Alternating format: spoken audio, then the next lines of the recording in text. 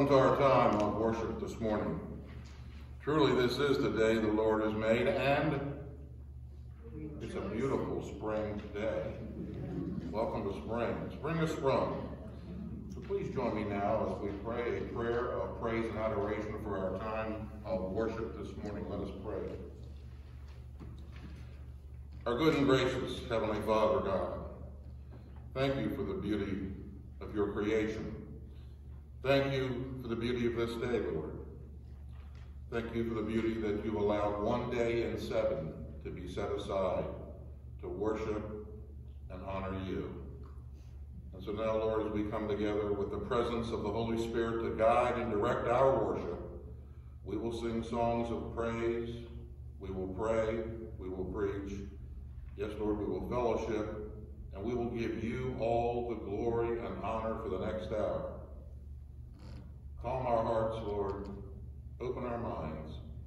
Leave all the baggage of the cares and concerns of the world at the front door. Now quiet our hearts, Lord, as we give you all the glory and honor through your Son, Jesus Christ, in whose name we pray. Amen. Amen. This time I call on Denise for our morning announcements and our call to worship.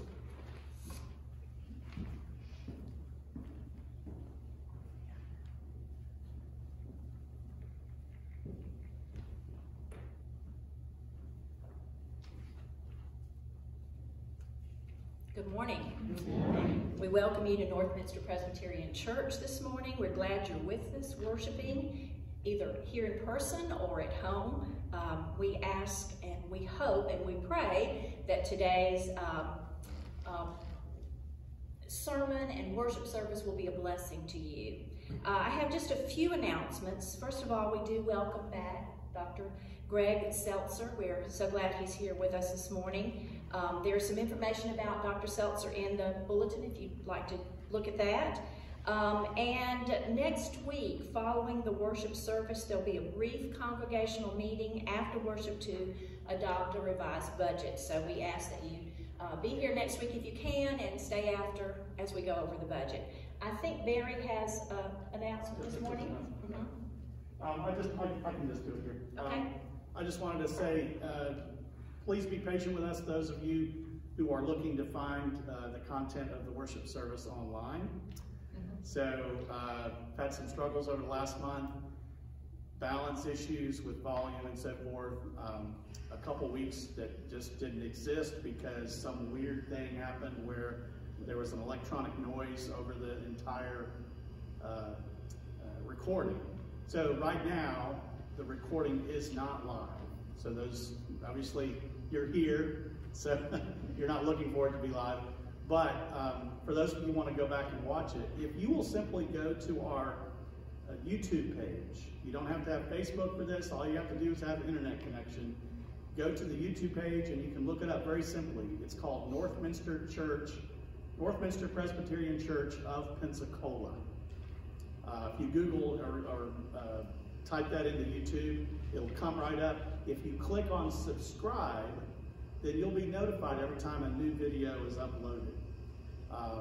We're also supposed to be sending out the emails usually within 24 hours after the service, but apparently some of you are not getting that email. So just go to YouTube, subscribe, and you'll be set. So thank you. Thank you, Barry. If you will, please join me in the call to worship, which is taken from Psalm 51. O Lord, open my lips, and my mouth will declare your praise. Purge me with yourself, and I shall be clean. Wash me, and I shall be whiter than snow. The sacrifice acceptable to God is a broken spirit. A broken and contrite heart, O God, you will not despise. You restore to me the joy of your salvation, and sustain me in the fullness of your spirit. Friends, let us worship God.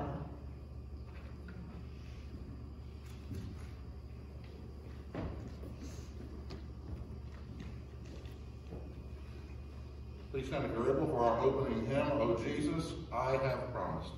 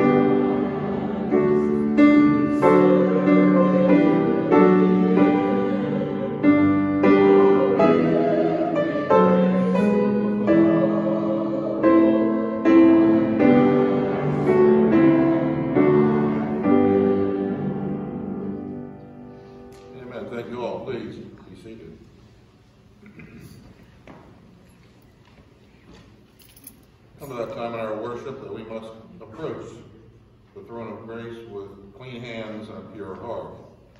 And so we must take an opportunity to confess our trespasses and our transgressions to our Heavenly Father. And so please join me now at this time as we pray a prayer of confession, and then in the silence of our hearts, fess up to our Heavenly Father. Let us pray. O God of forgiveness, you tell us through your Apostle John that he or she that is without sin is a liar, and the truth is not within them. But if we confess our sins, you are faithful and just to forgive us and to cleanse us from all unrighteousness. And so, Lord, now we do that. We come before you hanging our hats on that promise, Lord, that yes, your word is true. Your word is true. Your word is true. And so, Lord, now in the silence of our hearts, please let us take and confess our sins before you.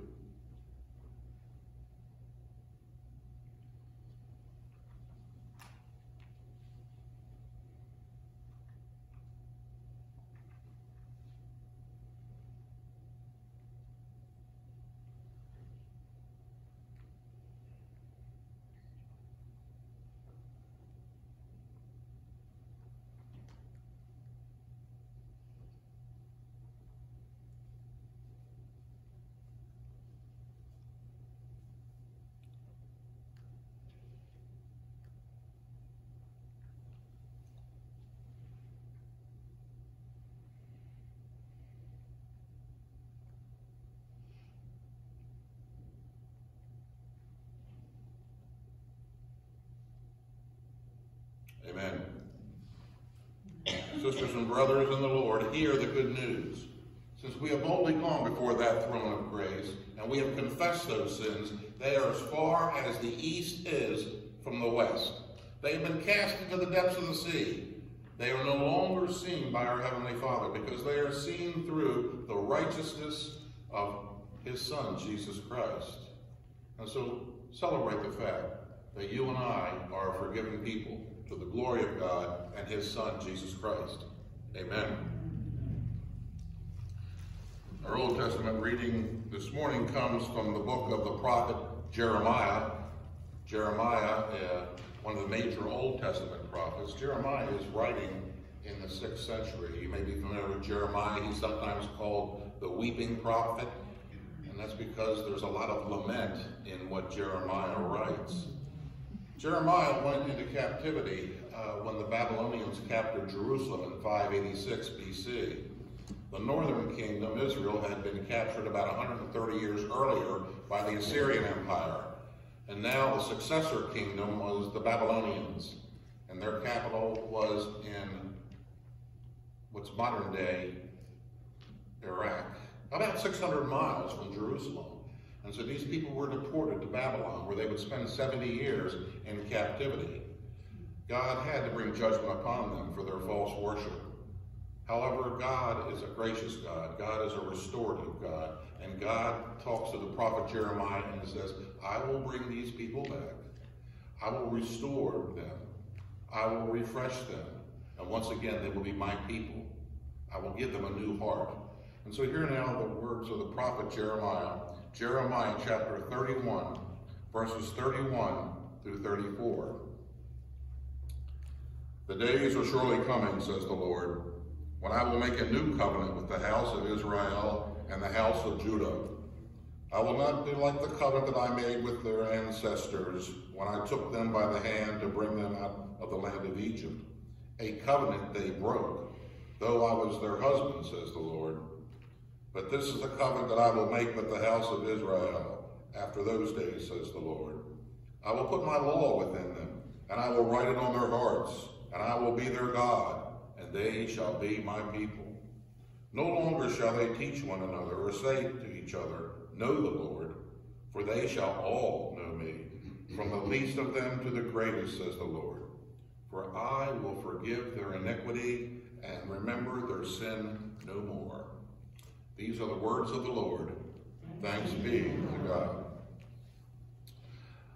At this time in our worship, please stand if you're able and let us affirm what we believe using the Apostles' Creed.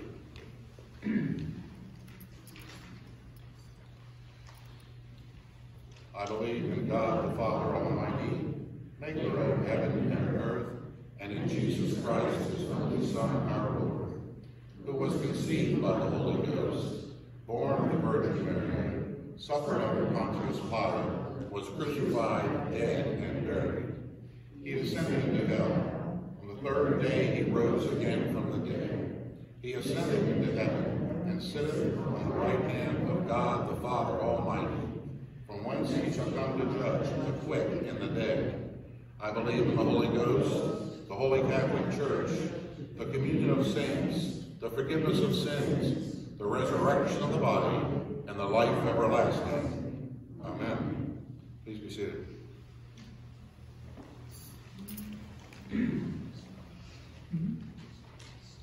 Our New Testament reading comes from the book of Hebrews. Hebrews is a book that we do not know who the author of Hebrews is. There's many theories. Some say Paul, some say Apollos. However, the syntax, the writing, is not like Paul's other letters, and so the author does not identify himself as the author of Hebrews. However, Hebrews was written, it was primarily addressed to Jewish converts who were familiar with the Old Testament, and they were being tempted to revert to Judaism and to Judaize the gospel. In effect, to let the law creep back in and let grace take a backseat. The theme of Hebrews, when you read Hebrews, is the absolute supremacy of Jesus Christ. Jesus Christ is now our high priest. We no longer need to go into the temple. We no longer need to take and offer sacrifices of animals, the blood of bulls and goats, sheep, none of that anymore. Jesus Christ is the final sacrifice. And he says in this that he's basically superior to all the Old Testament prophets, whether it be Moses or Aaron. And of course the priesthood passed through Aaron, through that order of what he speaks about here, the order of Melchizedek, the Aaronic high priesthood.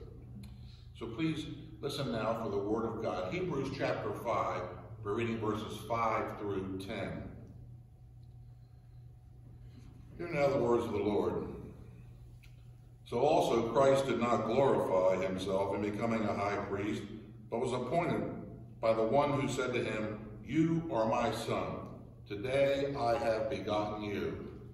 As he says also in another place, "You are a priest forever, according to the order of Melchizedek." In the days of his flesh, Jesus offered up prayers and supplications with loud cries and tears to the one who was able to save him from death. And he was heard because of his reverent submission. Although he was a son, he learned obedience through what he suffered. And having been made perfect, he became the source of eternal salvation for all who obey him, having been designated by God a high priest according to the order of Melchizedek. These are the words of the Lord. Thanks be to God. Continuing now with our gospel reading, appointed for the lectionary this week, this fifth Sunday in Lent, is John's gospel. We considered John's gospel last week, and now we're considering it also again, John chapter 12. We're dealing with the events in the last week of our Lord's life. By way of background, we're somewhat reversed here because the events that I'm going to be reading about in a moment take place after Jesus' triumphal entry on Palm Sunday. So as you know, next week is Palm Sunday. So these events here are taking place in that afternoon or evening of that Palm Sunday of Holy Week. So John is speaking here now. Hear now the words of the Lord. John chapter 12, verses 20 through 33. Now among those who went up to worship at the festival were some Greeks. They came to Philip, who was from Bethsaida in Galilee, and said to him, "Sir, we wish to see Jesus." Philip went and told Andrew. Then Andrew and Philip went and told Jesus. Jesus answered them, "The hour has come for the Son of Man to be glorified. Very truly, I tell you, unless a grain of wheat falls into the earth and dies, it remains just a single grain. But if it dies, it bears much fruit. Those who love their life will lose it, and those who hate their life in this world will keep it for eternal life. Whoever serves me must follow me, for where I am, there my servant will be also. Whoever serves me, the Father will honor. Now my soul is troubled. And what should I say? Father, save me from this hour? No, it is for this reason that I have come to this hour. Father, glorify your name. Then a voice from heaven said, I have glorified it, and I will glorify it again. The crowd standing there heard it, and said that it was thunder. Others said an angel has spoken to him. Jesus answered, this voice has come for your sake, not for mine. Now is the judgment of this world. Now the ruler of this world will be driven out. And when I am lifted up from the earth, will draw all people to myself. He said this to indicate the kind of death he was to die. These are the words of the Lord. Thanks be to God. Please join me now as I pray a prayer of illumination for the hearing of God's word and the preaching of it. Let us pray. O Lord, may the words of my mouth and the meditation of our hearts be acceptable in your sight, O God. May I rightly divide your word of truth, and may that word of truth be edifying to our minds, but most of all convicting to our hearts. May it bring glory and honor not to me, but to your Son, Jesus Christ, in whose name we pray. Amen.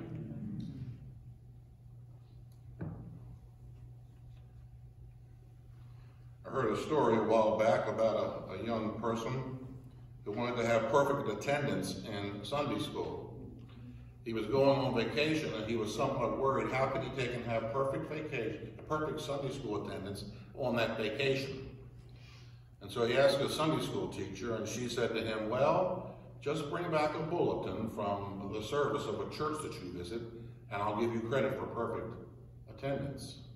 So sure enough, the boy went to a church while on vacation with his parents.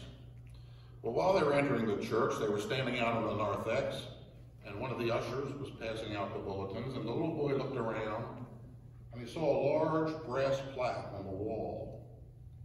And he said to the usher, what's that all about? And the usher said, well, little boy, that's all the people who died in the service. And with that, the boy ran out of the church screaming, I don't want to be there. Yeah, the service. Well, praise God for those men and women who had the ultimate sacrifice for our freedoms. However, as a play on words there, you think about service. Prayerfully, none of us are going to die in this service. That's a little bit funny. You think about the word service. Think about the word service. Well, this sermon topic for this morning is called Dying to Live. That's also a play on words if you think about it. How can a person die in order to live? It sounds oxymoronic. As a matter of fact, it even sounds counterintuitive. How do you die to live?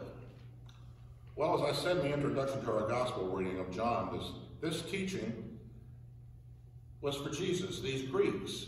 And we might also insert a parentheses, they're Greeks. They were Gentiles, okay? And they wished to see Jesus. And as I said, these events took place on Palm Sunday, sometime in the afternoon or evening of Holy Week, immediately after Jesus' triumphal entry into Jerusalem. Now remember, Jesus is in Jerusalem for Passover. And we find these Greeks also in Jerusalem, which will not surprise anyone if you think about it, because there were many people throughout the Greek and Roman Empire who were known as proselytes. They were Gentiles who had converted to Judaism. And you might also know that Passover was one of the 3 pilgrimage festivals that all Jewish males were required to make once a year to Jerusalem. The others were being Shabbat and Sukkot. They're described in the Hebrew Bible. And according to the Torah, God commanded the Israelites, 3 times a year your men shall appear before the Lord your God in the place that God will choose, in this case, the temple in Jerusalem. On the festival of Passover, this is what we're speaking about in John's reading, the other one was Shavuot, which was the Feast of Weeks, and then of course there was Sukkot, which is the Festival of Booths. They shall not appear empty-handed. Each shall bring his own gift, a blessing, of which the Lord your God has given you. And we see this taking place previously when people were in the temple courts buying and selling animals that they needed for the temple sacrifice. So possibly some historians believe that the population of Jerusalem may have swelled to somewhere between 2 and 3 million people 3 times a year for these festivals. And so you can see it's a very large crowd in Jerusalem. And of course, Passover was one of the most important festivals. It celebrated the release of the Jewish children when they were captives in Egypt. And so these Greek-speaking Gentiles first come to Philip, which is also a Greek-sounding name. Their request was very simple. Sir, we wish to see Jesus. In the pulpit of a former church I was pastor of, inscribed in that pulpit was those words, Sir, we wish to see Jesus.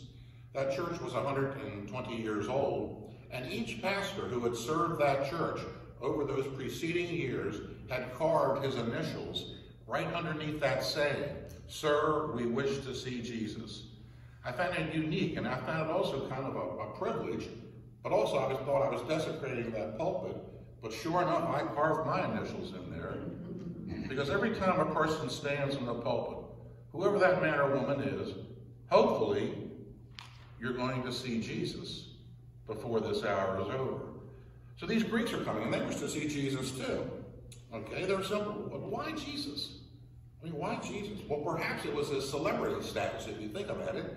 He just rode into Jerusalem that morning. The exultant crowd were waving palm branches. They're shouting hosannas. Blessed is he who comes in the name of the Lord. Who is this guy? He's a rock star, so to speak.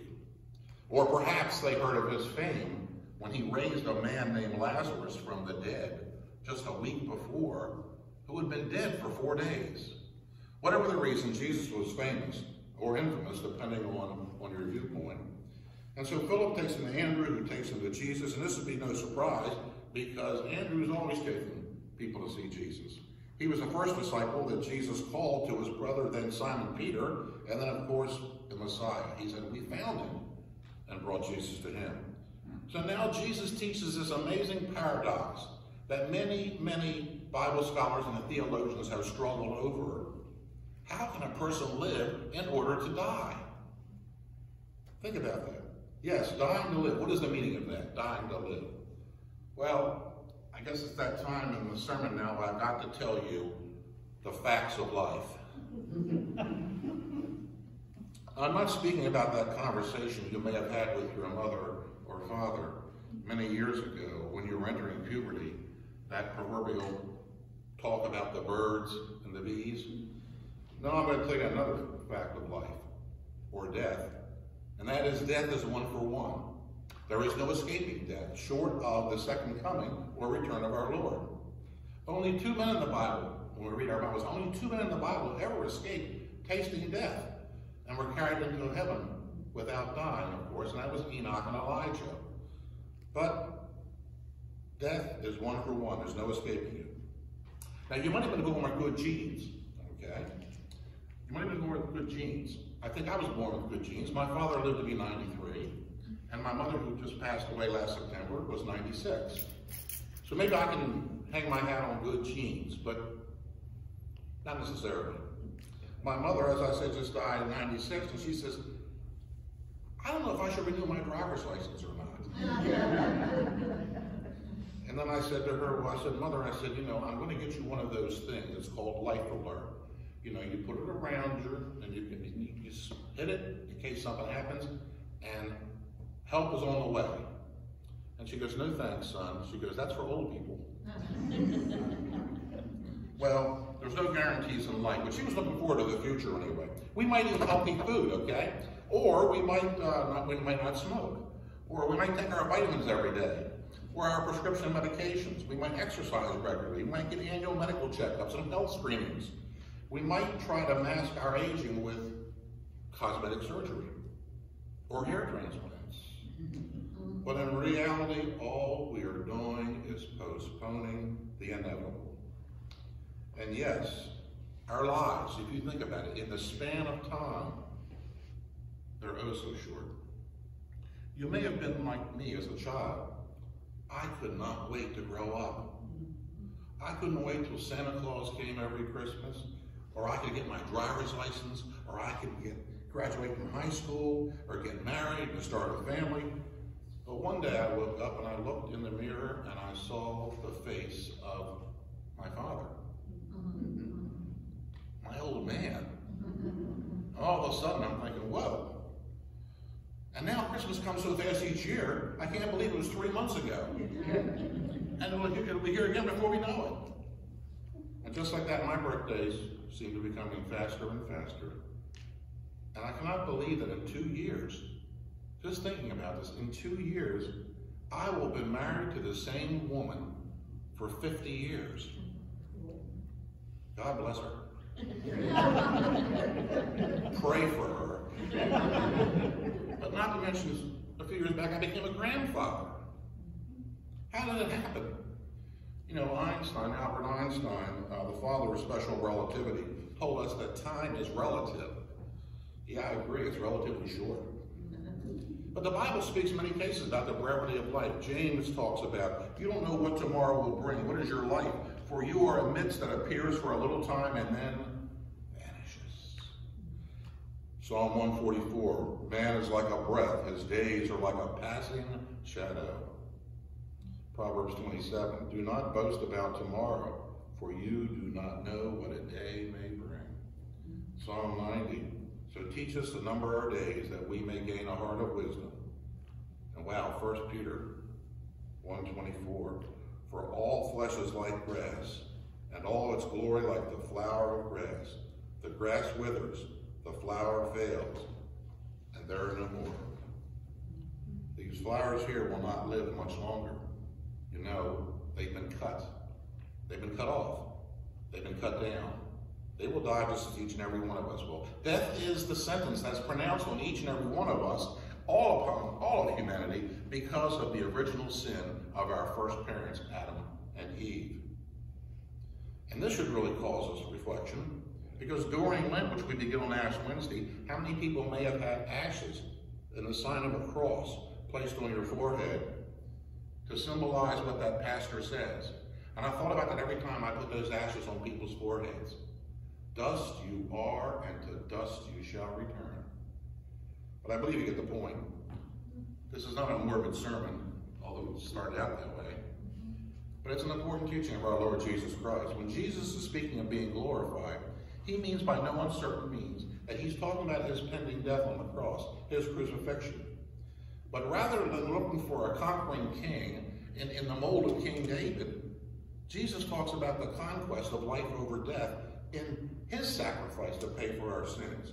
And so yes, you and I can die each day, not physically, I just spoke about that, but we can die spiritually. We can die to the things of the world, as Jesus is speaking about. His obedience was a part of the foreordained plan of God. And Jesus was submissive. He carried it out, that plan. But eternal life comes at a cost. And in order for us to live, we must die. Well, what are some of the questions we must consider?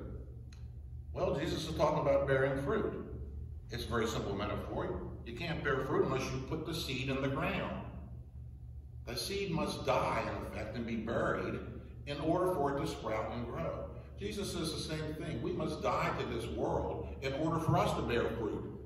And what is he speaking about? How can us, the community called the church, bear fruit? And how can we as individual believers bear fruit? Now, the Reformed theological tradition talks about sin being the deprivation of the good, but it can also involve the exploitation of the good. In this understanding, sin entails an exposure of what we take essentially good and sometimes make something bad out of it.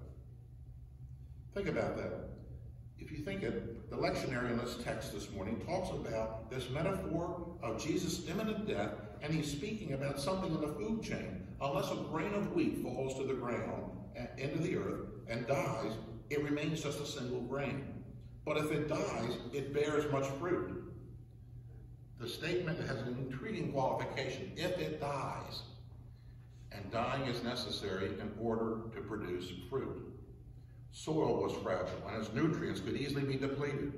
But here it is, this dying seed metaphor that Jesus is talking about is us crucifying the passions, the things of this world that we've just got to have, we've got to hang on to. For Jesus said hating one's life would entail self-rejection, absorption, exploitation. These are the things of the world. And when the world is used here, it's that word, somewhat I spoke about last week. The word cosmos meant the entire world. This world that he's speaking about here is the Greek word kosmon. It means the things that we grasp for, the things that are under control of this world, the things we've got to have, whether it be consumerism or exploitiveness or greed or selfishness. And the fruitful and abundant life of which Jesus is speaking about is a life of loving service to others. It's giving rather than getting, taking rather than grabbing, if you will. It yields to others. It does not insist on its own way. And the fruitful life of a Christian does not look at things and say, what's in it for me? Now, resisting exploitation can be rather costly if you think about it. But living in fullness for others, or to paraphrase the words of John's Gospel in the prologue, the light will shine in the darkness, and the darkness will not overcome it. But what does the fruitful life produce? Well, the fruitful life produces those things that we considered last week. Paramount is love. But then, of course, there's joy, and peace, and patience, and kindness, and gentleness, faithfulness, and yes, self-control. You know, Jesus taught that in one of his great I am teachings. You know the I am teachings. I am the bread of life. I am the door. I am the good shepherd. I am the way, the truth, and the life. But Jesus says, I am the vine, you are the branches. Cut off from me, you can do nothing. So he's the source. He's the source. Cut off from him, we can do nothing. This is what it means to take up our cross daily and follow him. If you think about it, it's part of being born again. It's part of dying in order to live. Trying to hang on to our earthly lives means we lose our lives in the eternal kingdom. And we don't glorify God by accumulating possessions. The questions become that we must answer ourselves. Do we own our things, or do our things own us? Is it not liberating when we have an old-fashioned spring clean out? You know? Especially clothes closets.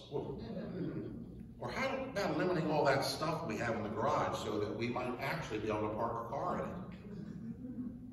Or just go out here on 9 Mile Road and with the storage buildings that you can rent because we have too much stuff for the houses to hold. Now, please don't get me wrong. It is not a sin to have a nice home and nice car.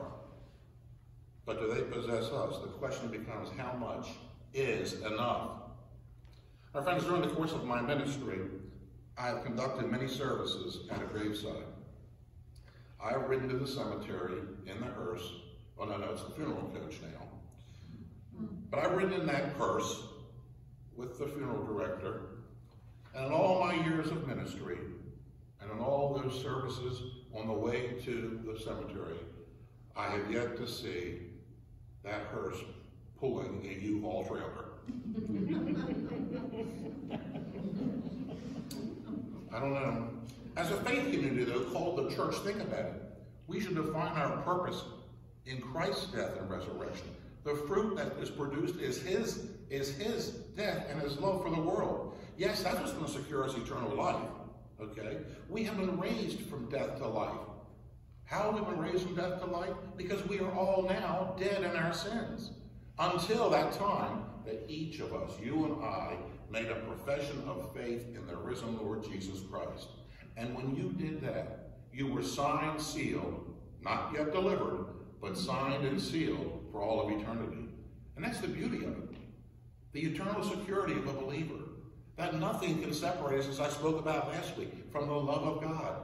Not even death, if you think about it. He gives us our marching orders in the Sermon on the Mount. And he says, don't store up for yourself treasures on earth where moth and rust consume, and thieves break in and steal. But store up for yourself treasures in heaven. For where your treasure is, there your heart is also. And then you think about the disciples in Matthew chapter 25. When he's giving them a teaching there, it's called the Olivet Discourse, because he's on the Mount of Olives overlooking the city of Jerusalem. And he says to his disciples, go and do this. And they say to him, Lord, when did we see you sick and hungry and naked and thirsty and in prison to minister to you? And you know what he said? If you did it to the least of these, you did it to me. That's what dying to live means. It means putting off the old self, producing the fruits of righteousness. Paul talked about that in Galatians 6:22. Gentleness, self-control, peace, joy, love. And those who belong to Jesus Christ have crucified the flesh with its passions and desires. If we live by the Spirit, we need to be guided by the Spirit. Yeah, the kingdom came, but it's not yet here complete. He inaugurated this kingdom with his life and death and resurrection and ascension 2,000 years ago. But it's not finished. It's a continuing work project that myself and each one of you are called to joyfully enter into as disciples of the risen Lord Jesus Christ. It's a joyful thing to think about, that less is more, because we have eternity ahead of us. Eternity ahead of us. Friends, do you see Jesus like those Greeks saw him? If so, you got to look up. You got to look up to the cross of Calvary, the costly thing. That's the grand reversal. That's the grand reversal. Yes, Jesus is here. He said the hour has come. The hour has come for us, the body of Christ on earth, the church, the disciples of the risen Lord Jesus Christ, to lift him up and to lift others up with him. I'm going to conclude with a personal story. When I turned 50, age 50, I had an epiphany, a revelation, an awakening, if you will, in my own life. I began to think long and hard, and I realized I'm probably not going to live 50 more years. Maybe I might, but then again, there's no guarantees. And then I thought to myself, is this all there is? I could have sung that Frank Sinatra song, but I didn't feel like, is that all there is? Is this all there is? No, my friends, this is not all there is. This is not all there is. Because I tell you, if you come see me, if I pass away, and you see me laying in that box and visit, okay, I won't be there. I won't be there. But I'll have a fork in my hand. I'll have a fork in my hand. Because my grandmother always said after the Sunday dinner was over, hold on to your forks because the best is yet to come. So I'll be laying there with a fork. No, seriously though. I realized then after that 50th birthday that, I need to be living my life for eternity. And so my morning prayer is to wake up and I say, Lord, make me an instrument of your grace today. Where can I take and sow acts of love and kindness and mercy? How can I advance your kingdom? How can I leave this world better than I found it? Because in the end, that's all that's going to matter. Was I a faithful servant? Not all the things I could accumulate that I'm not going to take with me. I realized that then I was not going to live 50 more years. Who knows how long we live? Paul said it best in 2 Timothy 4. He said, I fought the good fight, I finished the race, I have kept the faith. And I like the way the author of Hebrews puts it. Therefore, since we are surrounded by such a great cloud of witnesses, I believe those cloud of witnesses are those of our loved ones who have gone on before us, and they are urging us on to the finish line. They're saying, yes, attaboy, attagirl, run the race with endurance. Run the race. Because the prize is the upward call of Jesus Christ himself. Looking, as the author of Hebrews says, to Jesus, the pioneer and perfecter of our faith, who for the sake of the joy that was set before him endured the cross, disregarding its shame, and has taken his seat at the right hand of the throne of God. Amen. Brothers and sisters, what a glorious day that'll be. I don't know whether I have 1 day to live, or 10 years to live, or 20 more years to live. But what I do know is Jesus said, yes, the hour has come. The time is now. The time has come, friends, to die in order to live. In order to live here and now, we must die not just today, but each and every day. Then truly we will be dying to live. To God be the glory. Amen.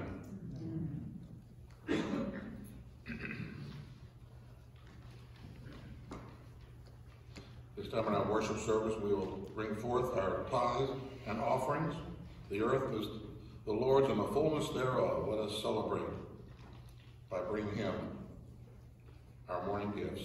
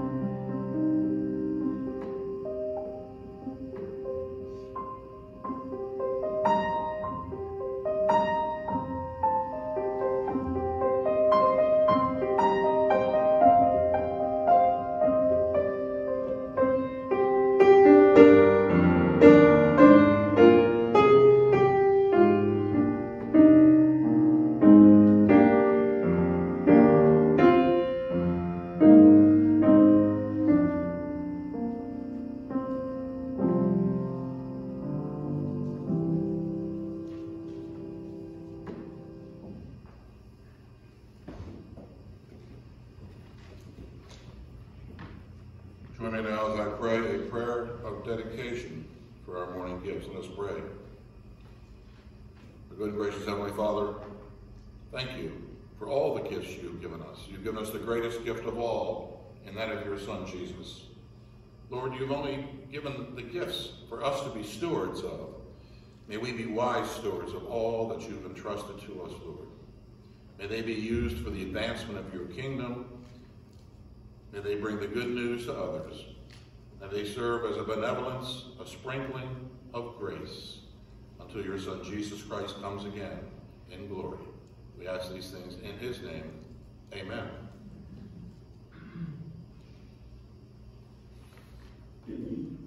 Remember that time when we have the prayers of the people. We have prayed a prayer of our own confession. We've confessed our sins, and so we have clean hearts. We have taken and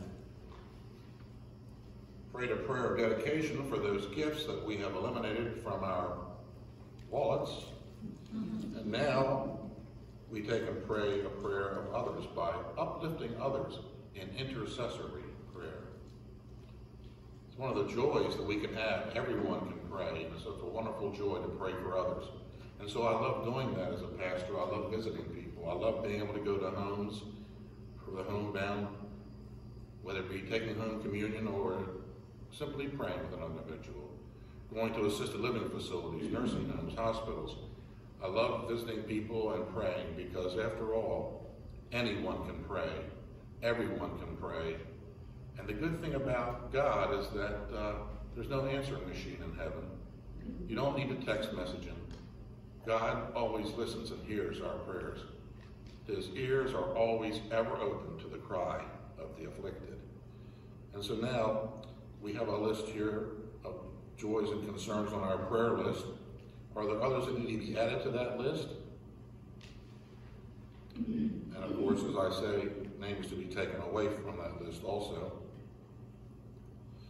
If not, then let us go to our Heavenly Father and pray intercessory to others. Let us pray. Lord, what a joy it is to take and be able to speak to you. Your ears are always ever open to the cry of the afflicted. And the beautiful thing is that Scripture tells us that you hold us in the palm of your hands. Our very names are inscribed upon the palms of your hands. You know each and every one of us. What a wonderful personal relation. That's why we can cry out to you, our Heavenly Father, as children. Children in need and children in want. And yes, Lord, we lift up these individuals here that are on our prayer list this morning. You know their needs, Lord. You know their needs. But we pray, Lord, that you will take and guide the hands of the doctors and nurses and health technicians and therapists and the people that make these miraculous wonder drugs and prescriptions and things, Lord. For you are the great physician. They are merely your hands, the tools that you take and use to bring about great things. And so we pray a prayer of blessing and also peace, comfort, and mercy on those who are afflicted, Lord. We celebrate joys also, Lord, and we thank you that you can bring joy into our hearts. A new day, a new opportunity, one more day to praise and glorify you. Lord, we pray for those of our fellowship who are away. We ask that you surround them with a hedge of your protection, Lord. We pray there will be one day, a time when people can be back in worship all together once again, and doing, as I said last week, the things that we're prevented from doing, whether it be simply shaking hands or even seeing a smile, and that smile is not behind a mask. And so now, Lord, we lift up each and every one of them. You know the needs of us. You know those who weren't even mentioned here or listed this morning. We lift them up to you, Lord, and pray to you for your healing, comfort, and grace. In Jesus' name, amen. Continuing with our worship now, we say what we believe. In addition to our Apostles' Creed, we conclude with our Lord's Prayer. Let us pray. Our Father, who art in heaven, hallowed be thy name. Thy kingdom come, thy will be done, on earth as it is in heaven. Give us this day our daily bread, and forgive us our debts, as you forgive our debtors. And lead us not into temptation, but deliver us from evil. For thine is the kingdom, the power, and the glory forever. Amen. Friends, please stand if you're able for our closing hymn, Be Thou My Vision. Thank you.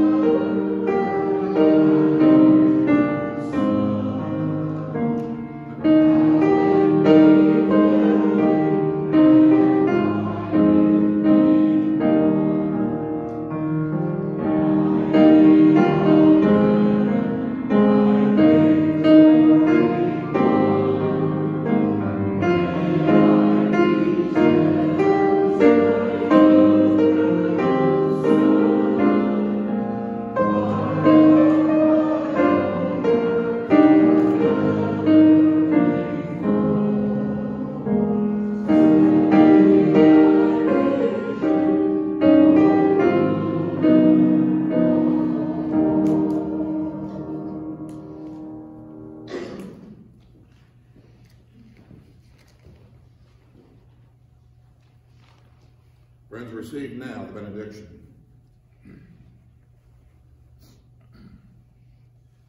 To him who is able to keep you from stumbling and present you faultless before his throne with exceeding joy, be the only wise God with glory and dominion, power and majesty, both now and forevermore. And may that same God bless you and keep you. May he make his face to shine upon you. May he lift up his favor upon you and grant you his everlasting peace, this day forth and forevermore. Amen. Amen.